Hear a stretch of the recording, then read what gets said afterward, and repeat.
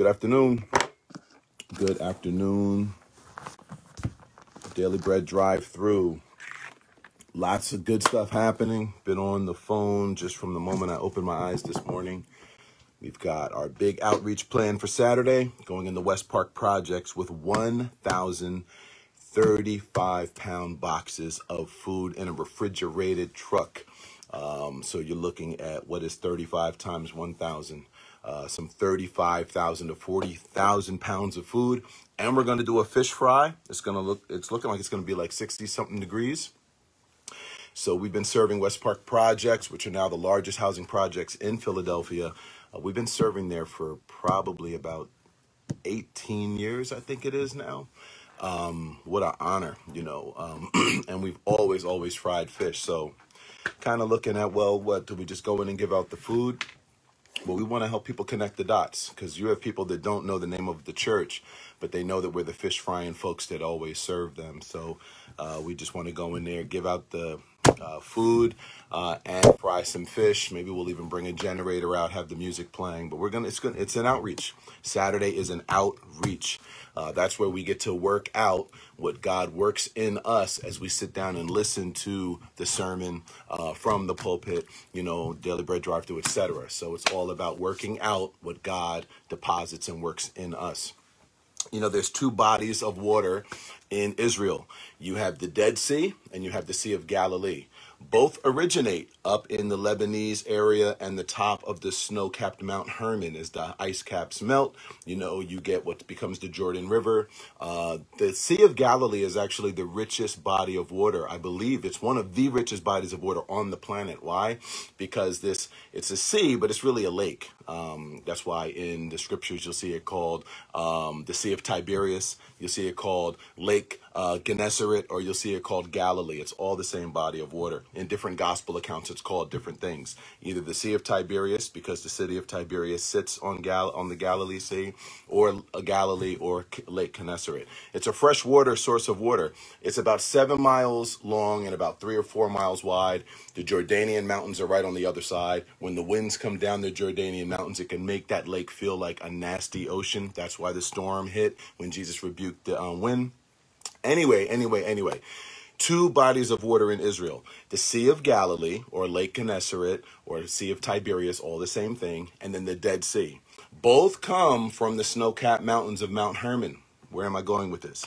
The Sea of Galilee is one of the richest bodies of water on the planet, because while it receives all of that richness coming down the Jordan River, it also has an outlet where it continues to flush out. So it's receiving and it's putting out income out, and then it continues down the Jordan River. And then you have the second body of water. The lowest point on planet Earth is the Dead Sea region, where the same water coming from Mount Hermon, coming from the Jordan River, coming from the Sea of Galilee, collects down in the Dead Sea, but there's no outlet to the Dead Sea. It's so salty that no life can live there. Ocean water is about 3.5% salt. The Dead Sea is 35% salt, okay? It has no outlet, so it just continues collecting salt and has no outlet. It's so salty, so much deposited there, but because there's no outlet, it just collects and sits, and it can't even sustain life anymore. That's two different ways we can live our Christian life. We can live like the Sea of Galilee, one of the most bountiful bodies of water on the planet, because as we receive, we also give, right? Or we could live like the Dead Sea, where we just collect theology, collect books, collect stuff to read, collect Bible verses to memorize, collect information, collect revelation. But because we're not giving it to a lost and dying world, because there's no output, we just collect it. And we're so salty that we can't even sustain any life. That's why no creature, you don't have to worry about being in the Dead Sea and a little fish nibbling at your toes, because nothing can live in there. It's too salty. Coming back to this Saturday's outreach, we want to be like the Sea of Galilee. What we receive, we turn around and give out. And I tell you what, when you are living a Sea of Galilee lifestyle, you don't have to worry about burnout. So many believers today get so scared of burnout. Be careful, self-care, you might burn out. I thought Jesus said, he that loses his life for my sake will find it. When you really are operating in that Jordan River in out, and resources and richness out, you don't have to worry about burnout. What you need to worry about is having too much fun by yourself while others are just watching. That's all you need to really worry about. Because when you're living this thing and when you're really trying to give, no matter how tired you get and how afraid you get at times, and oh my gosh, I think I have a headache and I'm tired and I'm falling asleep at red lights and now I have insomnia. God will bless you in all of that because you'll actually start looking like Jesus. When he was so tired, he fell asleep on a boat in a storm. Let's imitate Jesus today. So this Saturday's outreach, look, we need people to be there. We have like 17, 20 people who signed up. We need more than that. Men, my guys, we need you there. We're giving out 1,000 boxes. And I know, men, we love our sisters, right? I'm not trying to, I know we got some sisters that are in the gym. I'm not trying to see my sisters carrying 35-pound boxes while I'm frying that fish. You know what I mean? Before you know it, I'm going to hand the fish over, and then men, we got to be out there. It's time to do it, Like I said, maybe this is just what you need to get that thing you've been asking God for. Sometimes we pray, Lord, I want to be closer. I want to know you more. Help me not be sucked into the world. Well, boom, here's an outreach. Here's a great opportunity. So we need to pray, but we need to recognize what might be the answer to the prayer right in front of your face. All right. So let's get down to questions. Oh, and I see you guys came out the woodwork with the questions. Annie Braley, Gunish Cheesh, 8 a.m. Angoon, Alaska. God bless you, my sister. Love you, Annie. Eagle Annie. Okay. Oh, wow. Was it God or was it Satan who told David to take the census? It's always confused me. Okay. Basically, that's a great question. That is a great question. So if you go to blueletterbible.org, Travis just asked the golden question. If you go to blueletterbible.org and you just want to know where that's located, right? Type in David and then type in numbered. So it's talking about when David numbered Israel. Now, here's the thing. You're like, wait a minute. Why did David get punished, in 2 Samuel 24? Why did David get punished for numbering Israel? Because didn't God number Israel in the book of Numbers? Isn't the book of Numbers the third book of the Bible? Fourth book of the Bible? Isn't the book of Numbers, doesn't it begin with a census? So why would David get punished for numbering Israel in 2 Samuel chapter 24? Well, here's the thing. David, this great anointed king, and we need to beware of believing the press clippings when people are just lifting up and glorifying the work we're doing. We could start thinking that it's us and taking it unto ourselves. But God loves us so much. Is it that, God, got just unspeakably infuriated with David? No. Or was it that God brought this judgment to protect David from what David could have turned into if God didn't bring that judgment? For starters, it's the devil. It is the devil who is tempting David to number Israel. Remember, James chapter 1 makes clear when anyone is tempted, never say God is tempting you. God will test you. You see that in Genesis chapter 22, verse 1. God will test you. And the Hebrew word for test is sniff. He will allow you to go through situations, but a test is designed to bring the best out of you. Okay? Satan does not test, he tempts. God will test you to bring the best out of you. Satan will tempt you to bring the worst out of you. That's why James chapter 1, verse 13 says, whenever you're being tempted, never say it is God tempting you. So yes, David numbers Israel. And why? Because it's kind of like he wants to count how many notches are in his belt. He wants to count how many feathers are in his cap. You know what I mean? It's kind of like, how deep is my squad? Not, how deep is the army of the Most High God? Lord God, this is fulfilling the Abrahamic covenant. This is making me know you more. It's humbling me more before you. No, David's like, we're winning battles. We're catching wreck. We're slaying giants. How deep is my squad? And the Lord just comes in with a judgment to really show David that danger. So yeah, I hope that helps. So that was definitely the devil, and that is 2 Samuel chapter 24. Verse 2. The king said to Joab, go through now all the tribes of Israel from Dan up top down to Beersheba and number the people so that I can know the number of the people. See what he said? I want to know. So basically, he does repent. 2 Samuel 24:14, David said unto Gad, I am in a great strait. Let us now fall into the hand of the Lord because his mercies are great. So basically, he just leans on God's mercy. He repents. And that's the beautiful thing, too. David repents.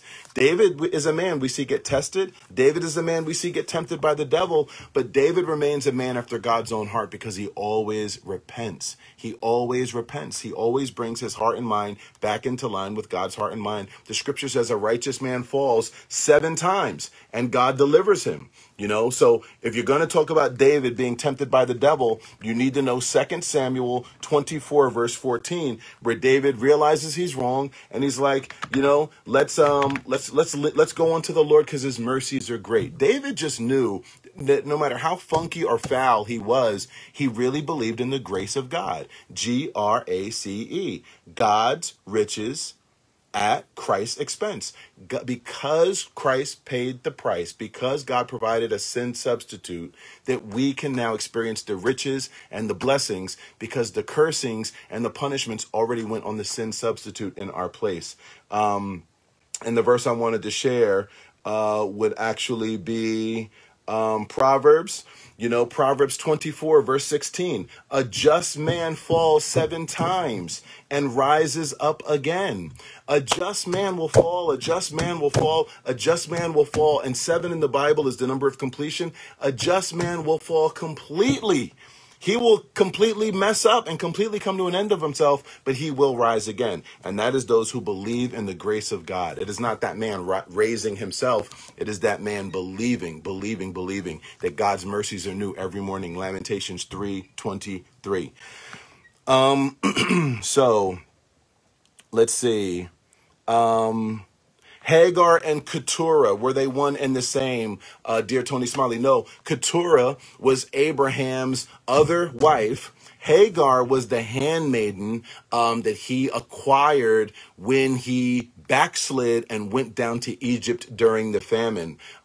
He did come back from the backslide. He did come back and build an altar to God in Genesis 12, but it shows that even when we backslide, even though God forgives us, sometimes we still have to deal with the foul fruit from the backsliding. Even though he went to Egypt and backslid, and even though God forgave him, and forgiving is forgetting, God throws our sins into the depths of the sea, there still was Hagar that he brought back. He had baggage with him. So yeah, God's mercies are great toward us in our backsliding, but we have to be prepared to deal with the baggage. But even therein, he's so good, he still turns the lemons into lemonade. So Hagar was the handmaiden who he had Ishmael with. Keturah was his other wife after he had, been with Sarah. So, let's see.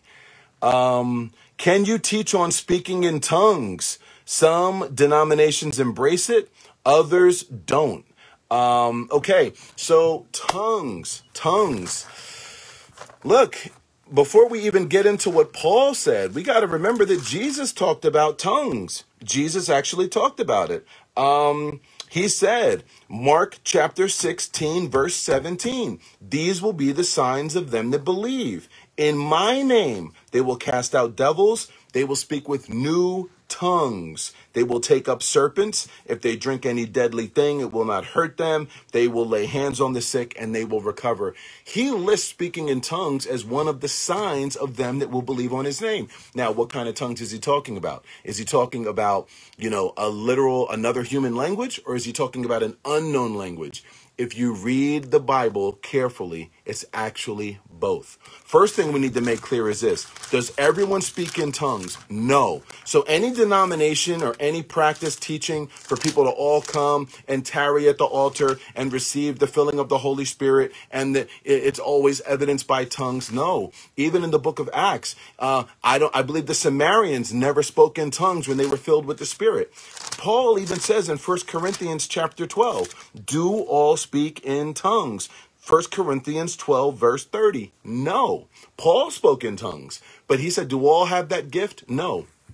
So there's two types of tongues. In Acts chapter 2, they actually are speaking in another language. That's why when the religious leaders and the Jews come around, they say, wait, these are unlearned Galileans, and we hear them all speaking in the fluent languages of the world about the glories of God. That means as people were there for Pentecost, when all males had to make the trek to Jerusalem, they came from all of the then known world. Different people watching the Holy Spirit fall on that 120 at Pentecost, they're hearing their language. Yo, I'm hearing him speak in Arabic. Yo, I'm hearing him speak in my language of the Persian. I'm hearing him speak in Farsi.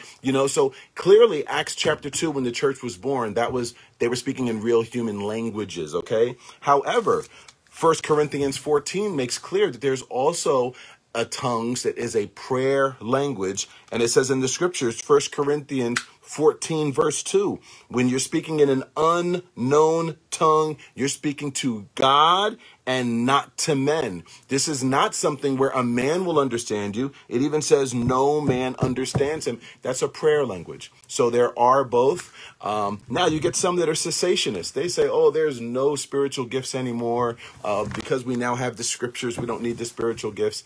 They're cessationists. They base it on 1 Corinthians chapter 13, verse 8. It says, love never fails. For whether there be prophecies, they will fail. Whether there be tongues, they will cease. Whether there be knowledge, it will vanish away. For we know in part, we understand in part, we prophesy in part. 1 Corinthians 13, verse 10. But when that which is perfect is come, then that which is in part will be done away. They say, oh, we now have the perfect Bible. The perfect Bible has come. So now the prophecies and the tongues have passed away. That's not what it's referring to, though. It's referring to the second coming of Christ. When Christ returns, there will be no more need for the gifts to edify the body via the Holy Spirit, because we can go right to the King and ask the King right there. No more faith. Big brother Jesus, King, I have a question. We have a question. We need to see what I'm saying. So cessationists, hey, but look, if you love Jesus, look, if you love Jesus, you could say you're a cessationist. If you love Jesus and you're ready to preach the gospel and live and die for him, the gifts are going to operate through you whether you believe in them or not. That's why I don't argue with cessationists anymore. Those are those that believe that the spiritual gifts have ceased. But yeah, that's tongues. The Bible teaches both. If you want to get a great book on tongues and a breakdown in the Greek, it's called Showing the Spirit by D.A. Carson. He is one of the greatest theologians, one of my favorites, and he actually is breaking down the Greek to help you understand that the Bible talks about two types of tongues. So yeah, I hope that helps. Anya, my little sister. Genesis 32, when Jacob is wrestling with the angel. Can we wrestle to change God's mind for a blessing? So it's one of my favorite stories. The key in understanding the story, when this conniving, humanistic Jacob, he is nominally a religious person, but as far as his devotional life, he's gone 20 years with no devotional life. He is nominally a religious person. If you asked him, he would tell you Yahweh, the true and living God, was his family. He probably in his house had a sign, as for me and my house will serve the Lord. But the scriptures just shows he went 20 years with no devotional life. He was addicted to doing things his own way. His family was so dysfunctional. If you want to be encouraged, the family through whom the 12 tribes of Israel came and through whom the Messiah came through Judah is probably the most dysfunctional family in all of Scripture. Jacob has 2 wives, 2 concubines. The women are fighting with one another for who can produce more babies to show that Jacob loves them more. One of them is luring him with aphrodisiacs, aka mandrakes. But what God does is God steps in and permits crises in Jacob's life to bring Jacob to a place where Jacob stops resisting God and starts clinging to God. So the key to the story is, it says in Genesis 32, verse 24, that God wrestled with him. Who initiated it? That's important. Because see, if Jacob is the one initiating the wrestling, then it's like, well, God's up here like this. And Jacob wrestled a reluctant God into finally being a benevolent, okay, Jacob, I'll give you that blessing. Remember, the blessings of God don't come from clenched fists where we have to pry them open. That's what we see in the world, and that's what we get scarred by in the world, myself included. The blessings of God don't come from clenched fists. They come from open hands.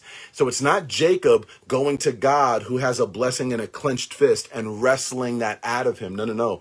It's God who initiates the wrestling. Genesis 32, verse 24, a man wrestled with Jacob. It is God saying, I want to bless you.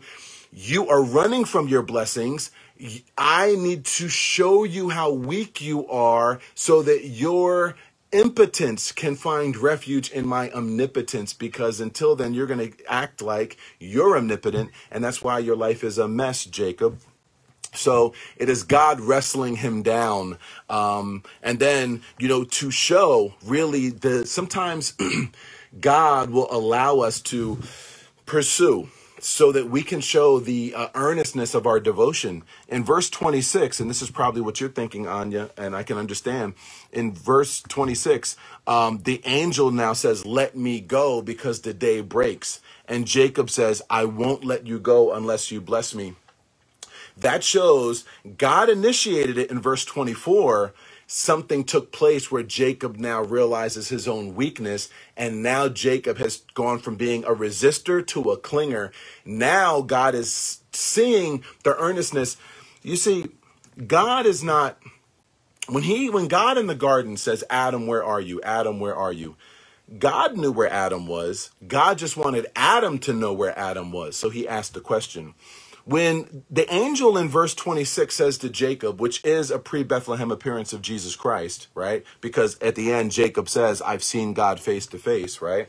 When God says to him, let me go, God doesn't need the information. God wants Jacob to hear out of Jacob's own mouth, wow, I really want this blessing of God more than anything else. So no, we don't have to wrestle with God to make him change his mind, but God will wrestle with us so that we'll change our ways and go from resisting him to clinging to him. Let me say that one more time. We don't have to wrestle with God to change his mind, but God initiates the wrestling with us, Genesis 32, verse 24, so that we will change our ways to go from resisting to clinging. And not just clinging, but I won't let you go unless you bless me. I will not let you go. I want a blessing from you more than anything. It's no longer a novelty. It's now a necessity. God engineered that, teaching Jacob what really is necessary. Very few things in life are important, but how important are those very few things? And God teaches us that. Hope that helps. Oh, man. Oh, the questions are beautiful. The questions are beautiful. Okay, Barbara Brown, why is wisdom personified as the female? Does it represent God? So you're talking about, no doubt, Proverbs chapter 3, when it says, Proverbs 1. Verse 20, wisdom cries without. She utters her voice in the streets. She cries in the chief places, in the concourse, in the openings of the gates. In the city, she says, how long, you simple ones, will you love simplicity? There, wisdom is personified in the female gender, and there it's just wisdom. It's not representing God right there. In Proverbs chapter 1, verse 20, it is just wisdom being personified in the female gender, right? Now,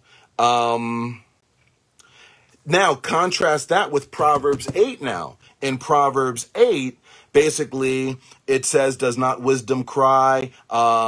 and understanding put forth her voice. She stands at the top of the high places. And then basically, look at verse 6. Hear, for I will speak of excellent things, Proverbs 8:6. And the opening of my lips will be right things. My mouth will speak truth. Wickedness is an abomination to my lips. I, wisdom, dwell with prudence, verse 12. The fear of the Lord is to hate evil. And then if you go to basically verse, please follow this here, because that was a great question. Look at Proverbs 8, verse 22. Mysteriously, let's read these verses. They're mysterious, but we understand their fulfillment in Christ. Proverbs 8, verse 22. It says, the Lord possessed me in the beginning of his way, before his works of old. I was set up from everlasting, from the beginning, or ever before the earth was. When there were no depths, I was brought forth. When there were no fountains abounding with water. Before the mountains were settled, before the hills, I was brought forth. While as yet he had not made the earth, nor the fields, nor the highest part, nor the dust of the world, when he gave seed to his decree, verse 30, then I was by him as one brought up with him. I was daily his delight, rejoicing always before him. So we see wisdom personified in the female gender. Then we see it again personified in the female gender in Proverbs 8. It is not a type of Christ here. It is just wisdom itself, right? Colossians 2:9 does tell us all the treasures of wisdom and knowledge are in Christ. But yes, it's just in the female gender. That's a Hebrew construction. That's how the Holy Spirit ministered it. But it's not to add confusion with wisdom being personified in the female gender and then Christ, that how can that be a type of Christ? Because Christ being a male. But it is these awesome set of verses in Proverbs 8, where it's just saying, I was set up from the beginning. Now, a Jehovah's Witness will turn you to Proverbs 8, verse 22, and try to say that that is a type of Christ. And that it says basically, I was brought up, I was set up from the beginning. They try to use those verses to share that Christ had a beginning and that there was a time when Christ was not and that Christ was brought forth. They'll say that's why Yahweh is capital G God and Jesus is lowercase g little God. And they try to go to these verses, but it's just wisdom being personified in the female gender, wisdom being used by God in all that he did, and that the treasures of wisdom are in Christ. But yeah, very interesting. That's a phenomenal question. Wow. If God knows the beginning from the end, why be saved? Basically, man is walking the earth in a probationary period where we have everything we want, planes, trains, and automobiles, lights, camera, action. Meanwhile, through the noise created by Lucifer and a fallen world system with culture and comforts and pleasures, God is screaming his goodness. Wisdom is crying out, will you call unto me and look for what really life is all about? And we have a choice of where we want to spend eternity. That way, in eternity, it will be those who understand God's love and who have responded to God's love and fought the good fight of faith through this earthly pilgrimage, learning nothing of but just the longer you're a Christian, the more you know the only thing good about you is Jesus. The only thing keeping you is Jesus. The only reason you could be a good person on any given day is Jesus. That even though you fail him a million times, he'll never fail you once. And when we finally see him, we cast our crowns at his feet. And that is what God has decreed, that we will rock out into eternity, having left this probationary period called life. And it is nothing but reciprocated, perfect love for all of eternity. So God knows the end from the beginning, but we don't. And we all have to make a choice. And it's interesting how God can be sovereign, knows the end from the beginning, but if a person goes to hell, it's because they chose hell. It's because they rejected his love gift, not because God sent them there. So the Bible teaches both God's sovereignty and human responsibility. God is sovereign and knows everything. He knows how the whole story ends. That's why we have peace no matter who's president, no matter what's going on in our land, no matter how many second or third or eighth waves of COVID there are. We know God is sovereign, but at the same time, man is responsible. Remember, Jesus said to them when he rode on the donkey, "O Jerusalem, Jerusalem, I would have gathered you under my wings as a hen gathers her chicks, but you would not." He puts the blame on them. He didn't say, "Oh, Jerusalem, Jerusalem, I would have gathered you, but I didn't draw you, and I'm sovereign, and I didn't touch your heart to come, so that's why you didn't come." No, he says you didn't want to. God is sovereign and knows all. Man is fully responsible.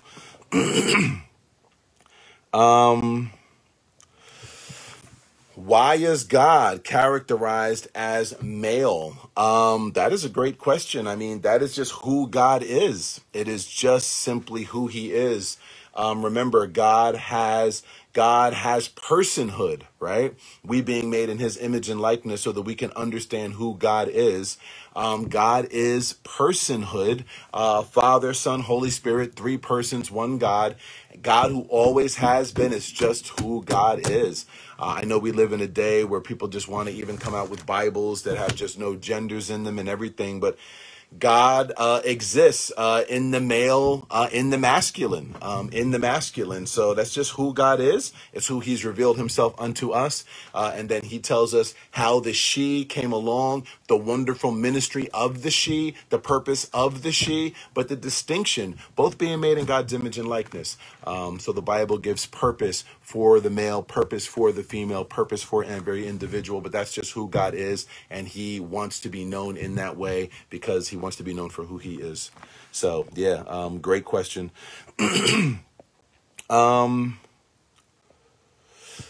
Oh man, you guys really are not playing today. Does the Ark of the Covenant still exist today, or has it been destroyed? Does the Ark of the Covenant exist today, or has it been destroyed? Well, as you know, the Ark of the Covenant, we see it in Indiana Jones in the Temple of Doom, right? They're searching for the Ark of the Covenant, Raiders of the Lost Ark, actually, right? With Harrison Ford. Here's the key thing. When God gives Moses the instructions for building everything, the instructions for building all of the furniture of the tabernacle and all of the tabernacle, it's very deep that he basically says to him, I want you to make everything after the heavenly pattern. If you look at Exodus chapter 25, he gives him the detailed instructions on how to build the Ark of the Covenant. You find that in Exodus chapter 25. And he says in Exodus 25, verse 40, make everything after the pattern that you were shown in heaven. So the Ark of the Covenant, right? The tabernacle, what Moses built in the wilderness where God came down and dwelt in his Shekinah glory, it was a mirror image of what was in heaven. That's why, you had 12 tribes. 3 tribes to the north, 3 tribes to the east, 3 tribes to the west, 3 tribes to the south. Each of the 3 tribes were characterized by a different flag. This one had the flag of the man. This one had the flag of the eagle. This one over here had the flag of the ox. This one had the flag, of the lion. Well, that is a picture. And then God's Shekinah glory came in the middle in the tabernacle. Well, that's a picture of Revelation 4, where God sits on the throne and the 4 cherubim around him cry, holy, holy, holy. One has the face of a lion, one the face of a man, one the face of an eagle, one the face of an ox. Everything Moses made on the earth was a mirror reflection of what he had been shown, a mere earthly temporal reflection, but a reflection nonetheless. Exodus 25:40, he says, make everything, Moses, according to what I've shown you in glory. Moses is up there 40 days, 40 nights, no food, no water. He is in glory seeing all of this while standing on the mountaintop alone, right? Where is the Ark of the Covenant today? Well, some will try to say it's in the basement of the Vatican. Some try to say that the Falashas, the Ethiopian Jews, have it. The reality is that in 70 AD, when Titus Vespasian came in and just conquered and destroyed everything, that no one knows where the Ark of the Covenant is. Nobody knows where it is. Has it been destroyed? That is a mystery. It actually is a mystery. I think it's even interesting that in Revelation, that there's a vision, of the temple in heaven, and that the Ark of the Covenant is visible to John. So if you type in Ark and Covenant in blueletterbible.org, when you look at Revelation, matter of fact, let me just type in Ark. Sometimes it's called the Ark of the Testament.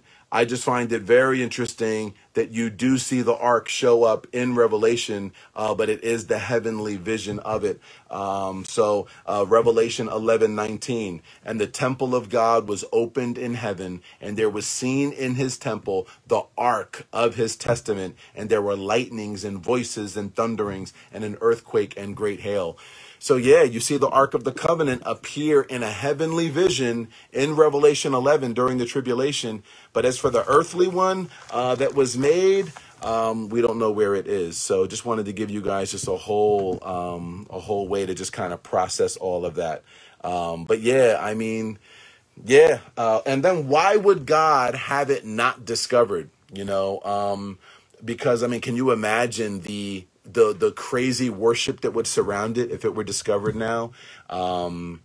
What if the coming world ruler, when the Antichrist comes and presents himself as a Messiah, what if he produces the Ark of the Covenant? I mean, we have no idea what's going to happen. We have no idea. I will say this last thing. In Rome, you can Google this actually. In Rome, there's an ark, this large arch, actually. It's an arch that you can walk through or even drive through. I believe it's called the Arch of Titus, and it's speaking of Titus Vespasian. And I've heard that I think engraved in it are different things that perhaps points at what Titus Vespasian salvaged or ransacked. Some say in the Arch of Titus in Rome, there is a carving of the Ark of the Covenant, which is why people say, oh, that means the Ark of the Covenant is in Rome. It's saying that Titus Vespasian did take it in 70 AD, and it's saying that it is in the Vatican basement. Google the Arch of Titus in Rome and just see what you find. Matter of fact, Google the Arch of Titus and Ark of the Covenant and see if that comes up as one of the options. But yeah, we don't know. We don't know. God doesn't want us to know. But the last days are going to show a lot of interesting things. What about Noah's Ark? What about this mountain in Turkey, Mount Ararat, where the Turkish government won't allow anyone to go, but satellite imagery shows from above that when the snow caps melt back in certain parts of the year, this long barge-like, what looks like an ark, Noah's Ark, is seen protruding from the ice cap during the warmer seasons when it melts. Why would God keep that away? Can you imagine what we would do if we all got... What would you do if you had this much of the Ark of Noah? Where would you put it? On your mantle? And how long would it be before you started worshiping it? Meaning, goodness, it's like family would get a spanking. Kids would get spanked if they touched it. I mean, before you know it, you know what I mean? So there's a reason God keeps this stuff away from us. But what's going to surface in the last days? Noah's Ark, you know what I mean? The Ark of the Covenant. We don't know what's going to happen. But remember, all these just point to who Christ is and what Christ has done. When we have Jesus, we have all of that. Jesus is our Ark of the Covenant. That's why, let's keep it moving. That's why, if you remember, the Ark of the Covenant was made in acacia wood, a very dry wood, representing Christ's humanity, overlaid with gold, which represented deity, representing Christ also being fully God.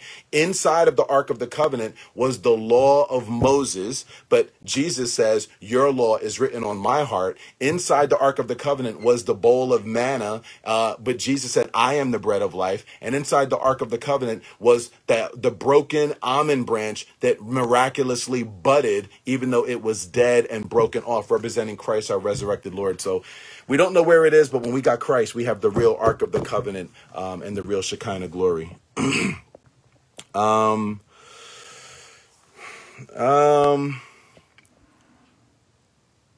How do you prove to those of the occult that God is not a mother and the Holy Spirit is not a woman? I mean, I don't know which occultic view that is. Just remember, anything occultic is going to be in rebellion against the truth of Scripture. The enemy loves to just not only work in sensuality whenever he can, but even work in confusion and distortion. So really, it's just the source of the Scriptures. God is who he says he is. We have one authority on planet Earth that tells us who God is, and that is the Scripture. It is divinely inspired. It is supernaturally inspired. It is supernatural in its telling history in advance, supernatural in how God has preserved it, while so many kings and philosophers and despots have vowed to remove it from off the planet. And this is our source to show anyone, whether the occult, whether any other worldview, that God is who he says he is. And basically, no, not a mother. Holy Spirit, not a woman. Holy Spirit is God. So hope that helps. Can you explain how God simultaneously exists outside of time and within time? Can you explain how God simultaneously exists outside of time and within time? Well, look, there's all different views, right? There is, atheism, which says that there is no God, right? There is theism, which is what we hold to, that God created all and that he is different from what he created, and that he is actively involved. We are theists, right? Theos in the Greek means God. There's polytheism that says many gods.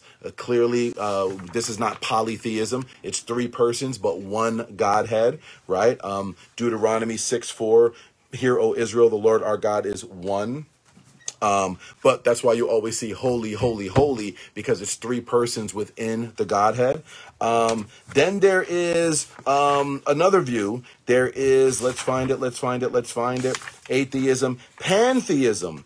Pantheism teaches that God is everything. So now watch. Theism teaches that God created everything. God is outside of his creation. Remember, King Solomon said in 1 Kings 8, even the universe can't contain you. God is outside of time, outside of the universe, outside of everything, right? Pantheism, which is what New Agers hold to, says that God is everything. Theism, remember, our view, the biblical view, is that God created everything, but God is not everything. God remains who he is. Destroy heaven, destroy earth, destroy the Milky Way, destroy everything from Mercury to Pluto. God still is God and hasn't diminished in one bit. Pantheism or New Agers say that God is his creation. He is the rock. He is the water. He is everything, right? Basically, it's not a hand away from the earth. It is in all things, right? And then you have the last one, which is panentheism. Panentheism basically says that God is in everything as a soul is in a body. So we don't agree with pantheism, which says that God is everything, right? That's what the New Agers say. We don't agree, and the Bible does not teach panentheism, that God is in everything the way a soul is in a body, right? Destroy everything and God still is God. We believe in theism, where God is the creator and the sustainer of everything. He's holding everything together, but yet still remains who he is apart from his creation, right? But remember, if I put this book right here on this table, this book exists in 4 dimensions, right? Length, height, width, and then time, meaning there's a moment of time that this book sat there on the table. Time is a physical property, right? It is a linear physical property. We are in time, right? The past is behind us. The future is ahead of us. God is outside of time, right? But yet, as the sustainer and the one who wants to be actively involved in his creation, unlike what the deist will say, he is outside of time, yet invades time at any moment and at every moment, to where even a bird can't fall to the ground without his permission. Matthew chapter 10. So hope that helps. Um, how do we truly walk and live in forgiveness? If I am forgiven, how do I live from there? I think a great place is this. Whom the Son has set free is free indeed. John chapter 8, verse 36, right? There's no condemnation for them that are in Christ. Romans 8:1. Micah 7:19. He's thrown all of our sins into the depths of the sea, right? Psalms 103. As far as the east is from the west, that's how far he's removed our sins from us. You can go east forever. You can go west forever. He's put an infinite distance between us and our sin. And the Bible says, let the redeemed of the Lord say so. Now, having said that, how are we supposed to live? Because we can't pay him back, right? It's a gift. Paul calls it his unspeakable gift in 2 Corinthians chapter 9, 2 Corinthians 9, verse 15. It's an unspeakable gift. No one could have invented it. It's unbelievable. It's crazy. And that's what leads you to say, like Psalms 116, verse 12. How can I pay God back for all of his benefits toward me? We can't. All we can do is share the good news. And even though we can't pay him back, we do realize that we owe him our life because he bought our life with his blood, 1 Corinthians 6:20. And now we are debtors. But debtor, not meaning that we have to pay him back because we can't, but we say that we are now debtors. We owe it to him to live after him. We owe it to him to obey him. We owe it to him to seek him. Romans chapter 8 and verse 12. Therefore, brethren, we're debtors, not to live after the flesh. If you live after the flesh, you will die. But if you, through the Holy Spirit, kill the deeds of the body, you will live. So we are now debtors to follow him. We're debtors to chase him down. We're debtors. We owe him our life. That's why I love Psalms 116, verse 12. What shall I render to the Lord for all of his benefits toward me? How can I pay him back? I can't, but I will tell you what I will do. Verse 13, I will take the cup of salvation. I can't pay him back, but I will take the cup. I will celebrate this salvation. I can't pay him back, but I will wake up every day and drink that cup and celebrate that he drank the cup of wrath, and I will drink the cup every day. Doesn't mean I get saved every day. It means every day I am rehearsing how I guzzled down that sweet blood of his New Testament to the very last drop. Boom. Let's go to the next question. Someone asked yesterday, what did Jesus mean then when he said in John chapter 6, if you don't eat my flesh and drink my blood, you have no life in you? What? Jesus said to them in John 6, verse 53, if you don't eat the flesh of the Son of Man and drink his blood, you have no life in you. Verse 54, for whoever eats my flesh and whoever drinks my blood has eternal life, because my flesh is meat and my blood is drink. What is he referring to there? Well, basically, when he said that, it says that people began murmuring and basically didn't walk with him anymore after that. They started walking away when he said that. What does he mean by that? What does he mean? We're talking about drinking the cup of salvation. Jesus says in John chapter 6, verse 54, if you don't eat my flesh and you don't drink my blood, you don't have life. What he's saying is this. When I eat something, you guys, I ingest it, I digest it, I assimilate it. It fills my entire body, right? It doesn't just go in my brain and sit there as information. It doesn't just stay on the edge of my ear as something to think upon when I'm bored. No, when I receive Christ as Lord and Savior, he's saying, I'm not just here to be theological concepts. I'm not just here for you to say, preach, preacher man. Truth. Oh man, that's that truth right there. No, he's saying more than that, because you can believe that the gospel is truth, believe in the work of Christ, that it is the only way to be saved, and still die in your sins. You can sit right in front of a loaf of bread and believe that it can sustain you, believe that it has everything that it has on the label, and sit right in front of it and actually starve to death. Jesus wanted people to beware of easy believism. The last thing Jesus wants is someone following him around thinking they have eternal life when they don't. Easy believism, right? So he said, yo, just like you ingest food, digest food, and it assimilates. And that what you have eaten from that meal goes to all of the cells of your body. You've got to receive me as Lord and Savior. You have got to truly welcome me into your heart, where you have ingested this truth, digested this truth, and I have filled your being, which means you've truly repented and truly invited me in, not just allowed me into your brain as a factual spiritual phenomenon. And yeah, a lot of people walked away when he said that, because Jesus would rather them walk away and at least know that they have not responded to the reality, then follow him along and just be deceived into thinking they really believed when they didn't, that they really had eternal life when they didn't. Jesus is going against easy believism there, because he's not willing that any should perish. He wants people to really know whether they're saved or not. And the Bible lets us know. So let's see. What do people do once we bring them to Christ? What's next? Things don't change overnight. No, things don't change overnight when you give your life to the Lord. We all wish it did. But basically, when someone gives their life to the Lord, they are a baby, right? That's why, well, what do you do when a baby is born? You got to feed that baby. You don't feed that baby's going to be in a really bad place, right? So it says in 1 Peter 2:2, as newborn babies, desire the sincere milk of the word so you can grow. And just like a baby, once you're on milk, then you start moving on to solid foods and meat. You start people on just the milk of the reality of what does it mean to be a Christian? What did Jesus do for you? What does God's love look like? What is the beauty of John 3:16? The good news of the gospel. What does it mean for shame? What does it mean for guilt? What does it mean for condemnation? What does it mean for the lies of the devil? How do we take old thoughts captive and bring them to obedience and have our mind renewed to start thinking like a believer? Romans 12:2.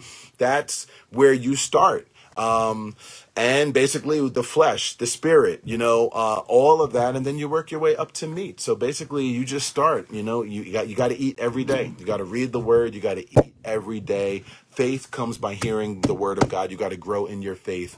Romans 10:17. So let's see. Tomorrow in Genesis 3:15, who is God referring to as the devil's offspring? Is it the other fallen angels?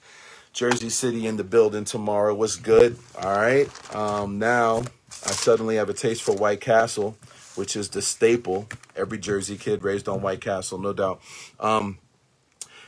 Basically, this is the first promise of the Messiah. Adam and Eve have just messed up. God could have just turned out the lights. Click. I told you not to eat of that tree of the knowledge of good and evil. I gave you paradise.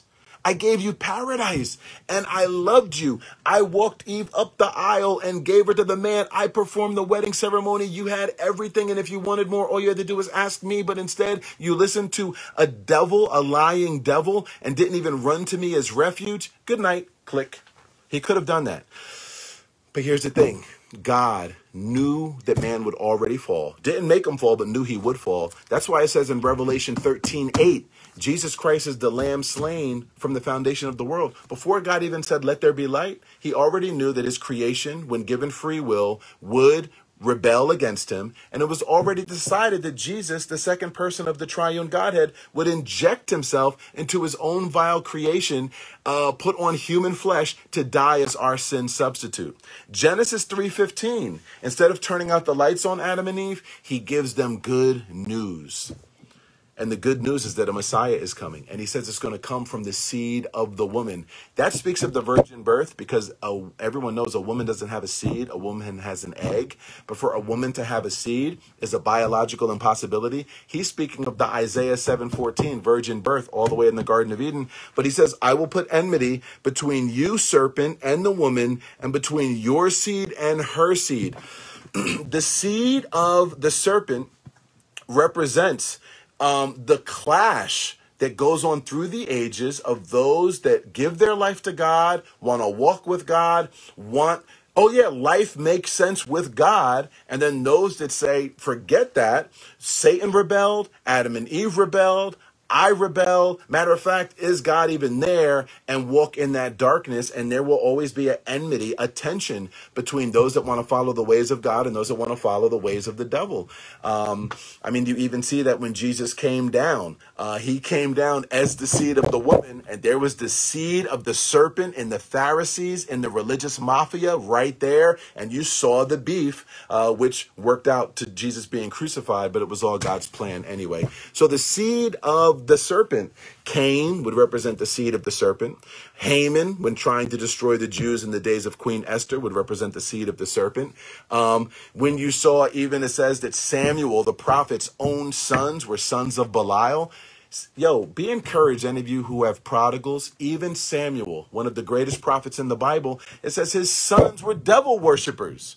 Yo, even the greatest people who love their Lord sometimes have kids that not only rebel, not only backslide, but the Bible calls them sons of the devil. So yeah, this seed of the serpent, you see it manifesting, and that's the tension that we see even right now. But we preach the gospel because we get to see seeds of the serpent become, the seed of God, become children of God. I once walked as a seed of the serpent. You once walked as a seed of the serpent, but we got converted, right? Wolves being made into sheep, right? So hope that helps. Let's see. Elizabeth, God bless you. It looks like you did a little research. You said something depicts the Ark of the Covenant being carried out in the looting. Yeah, like I said, a lot of surprises of where that Ark of the Covenant could be and how might it pop up in the end days, especially as a temple is being built in Jerusalem. There's going to be another temple built because the Bible makes clear that the Antichrist is going to walk into that temple and present himself. Do you know, as we speak, they're checking for who the Levites are in Israel. They're looking up DNA records. They're getting Levites to do the building. They're working on that temple. Who knows if this Ark of the Covenant might pop up? Can you imagine how much the Jewish people would embrace the Antichrist if he came on the scene and actually brought forth the Ark of the Covenant? Anyway, deep stuff, deep stuff. So let's see. Dwayne, what's going on, my brother? God bless you. Can you explain the futurist view, Sandra Graham? Look at you, Sandra. You don't play. You're not playing around. You didn't come to play today. Sandra Graham asked, can you explain the futurist view?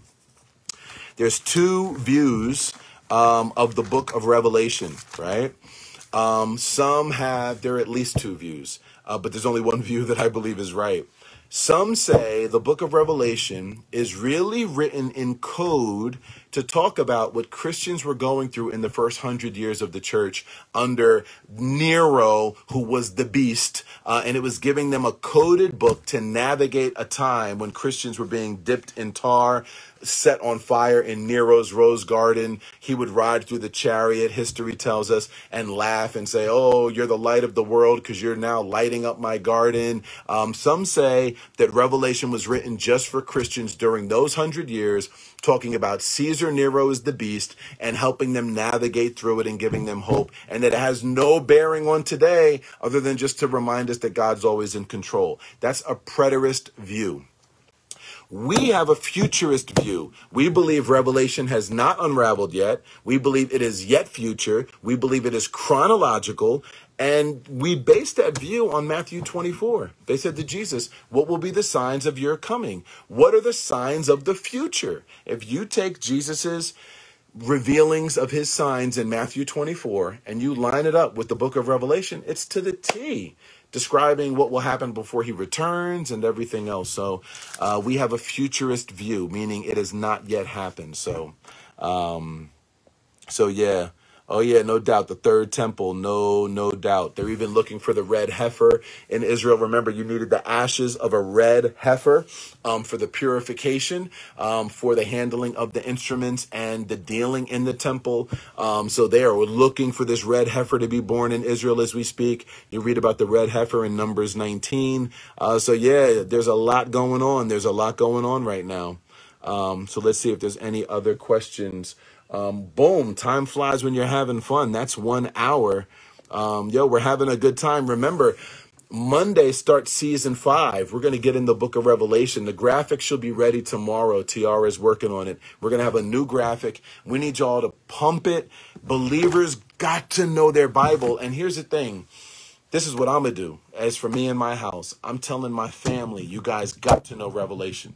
If you don't want to know any other book, if you just want to enjoy just kind of dibbling and dabbling and no. We're going to know Revelation, where my goal is that everyone in my house will be able to reference it, mark it, and teach it. So I'm trying to get my whole house on board for following Revelation verse by verse. You should do the same. When we get the graphic, put it out there. Do you know how many believers there are who are part of churches where God has placed them, churches doing amazing things, but the church just doesn't teach verse by verse, and the church is not teaching Revelation? Do you know how many believers want to know it? Look, we're all one body. We need to get this word out so that as many people as possible can know Revelation, because it's given to give you peace in the midst of life as earth is coming apart at the seams. Everyone needs Revelation, and then we're all one body. So let's get ready to even share that graphic and get people on board. So let's see what else. Any other questions? Can you talk about union with Christ? Jared Dempsey, UPenn, represent. Can you talk about union with Christ? Is it primarily our sin or the sin of Adam that makes us sinners? Is it our sin or the sin of Adam that makes us sinners? Well, remember, David said in Psalm 51, I was born in iniquity. I was born crooked. Iniquity means that you are just morally twisted all up within, tore up from the floor up. So because of Adam's sin, we are born as sinners, but then we actually sin, which makes us sinners. So it's really both. We're born as sinners, and which makes us sinners, and then we sin, which makes us sinners. So yes, even before that baby out of the womb is cute and adorable and in God's image and likeness, still in the imago Dei, even in a fallen place, that baby is a sinner. But then the baby just sins to show that it's a sinner. Just like an apple tree produces apples just to show that it's an apple tree. You know, an apple tree does not produce apples so that it can become an apple tree. An apple tree produces apples because it already is an apple tree. We sin. We don't sin so that we could become sinners. We sin because we already are born as sinners. So praise God. Romans 5 will really break that down, where it just gets into from one man's offense, death has come. You know, from the offense of all, judgment came. From one man's, Romans 5:19, by one man's disobedience, many were made sinners. So by the obedience of one, Jesus, shall many be made righteous. So yeah, because of Adam's sin, we're sinners, and then we sin, which confirms that we're sinners. So really both. But if you want to put the horse before the cart, it's Adam's sin. Psalm 22 is beautiful. Yes, Rasmaya, God bless you, little sister. Psalms 22 is absolutely beautiful, and actually prophesies about the crucifixion when crucifixion was not even invented yet. When King David writes, they pierced my hands and my feet in Psalm 22, crucifixion was not even invented as a way to execute someone. The Israelites would stone you. He's writing about crucifixion when it wasn't even invented. That's Psalm 22, verse 16. He says, they part my garments, and they cast lots for my vesture. That was fulfilled when they all took Jesus's. Remember, the average Jewish man wore 5 pieces of clothing, right? He had sandals. He had the outward cloak. You know, he had the other piece. There was 4 articles of clothing that an average person wore in daily life, right? But the 5th article of clothing was actually like this seamless tunic, or a seamless tunic you would wear underneath everything. Remember, there were 4 Roman soldiers at the foot of the cross. They each took a garment, kind of like a trophy, the way someone keeps a deer head after they shoot a deer. They would keep a trophy from the crucifixion. But remember, there was a 5th garment, the seamless tunic. And the Roman soldiers are like, yo, it's 4 of us, but there's a 5th garment. How do we solve this? Let's gamble for it. So here they are at the foot of the cross, casting lots, aka rolling dice, aka gambling for it. But look at how David prophesied of this all the way in Psalm 22, verse 18. Oh, man. So why didn't God stop Jephthah from sacrificing his daughter? Coming in. Look, it's 104. Let's come in tomorrow. Let's do it. Let's do it. Let's see. Yeah, animal sacrifices. We'll talk about that tomorrow. Wow. If Adam and Eve didn't sin, would there still be sin, or would someone else mess up down the line? Um, if Adam and Eve did not sin, would someone else mess up down the line? Most definitely. And matter of fact, just to see, what man will do when given free will, it's just like Adam and Eve would do it. How many of us, instead of, and here's the answer, Ebony, how many times in our own lives, instead of thanking God for everything we have always had our bottom lip out and our arms folded and an attitude over the one thing we couldn't have? So you understand why they did that in the garden with the one tree, even after having everything else, and how, they did it. We would have done it. So, yeah, people say, oh, if I was there, that's not fair. If I was there, I wouldn't have fallen. It's like, yeah, right. So look, that's it for today. We'll come in tomorrow. We'll talk about Jephthah. Let's keep it moving, you guys. God bless you. But look, we need some people to be ready for this outreach on Saturday. We need you guys. If you're from out of town, maybe you're part of the Antioch family, even though you serve at another church, but you're with us at Daily Bread Drive-Thru. Look, if you want to come out Saturday, email us info@antiochphilly.org. We're showing the world that we're all one body. So we need people to be there. We need people to be there. So please, let's even consider fasting and praying tomorrow or Friday. Let's go out Saturday. Let's preach the gospel. Let's bless some hungry folk. Let's most of all serve Jesus and serve the people that he died for. All right. So look, see you tomorrow. And that's it. Salute, salute, salute. God bless you. Love you. Let's keep it moving.